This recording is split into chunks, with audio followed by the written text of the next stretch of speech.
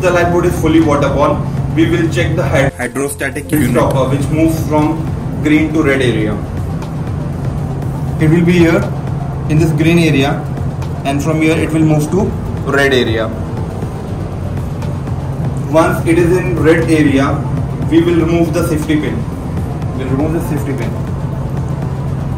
And we'll be lifting up the handle in upward direction, and then we'll be pulling it backwards.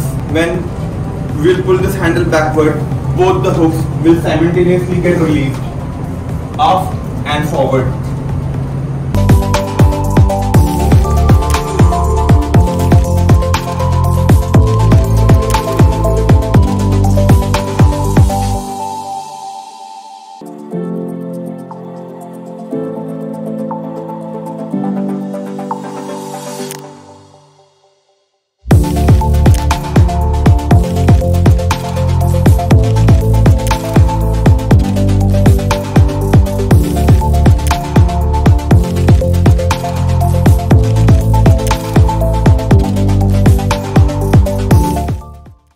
Step will be resetting of the hooks. We relock the forward and stern hook manually by lifting up the forward and aft hook in one continuous go and hold them close to each other. We'll make sure that the green arrow on the hook and brackets are in line with each other.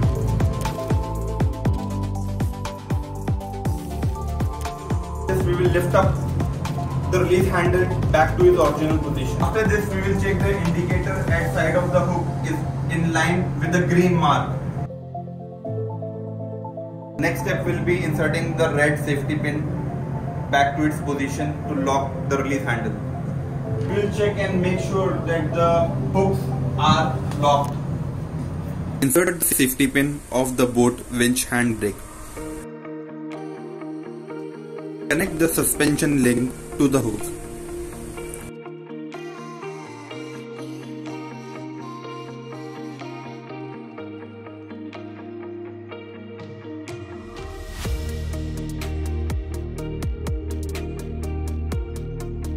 Communicate with the winch operator to hoist the lifeboat just clear of the water and stop hoisting. Confirm that the hydrostatic interlock lever has moved to the locked position from red to green area after the lifeboat not being waterborne.